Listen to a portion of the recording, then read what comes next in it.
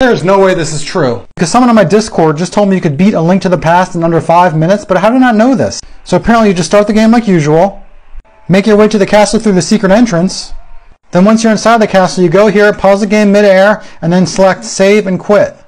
Now we're going to continue that game, work our way back inside the castle, pass by the area where we just were, and then go through this door.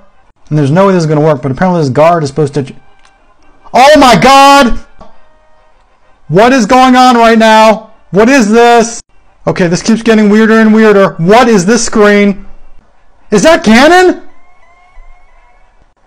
Dude, this is ridiculous. What?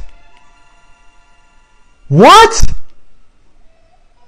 Oh my god, I just beat the game!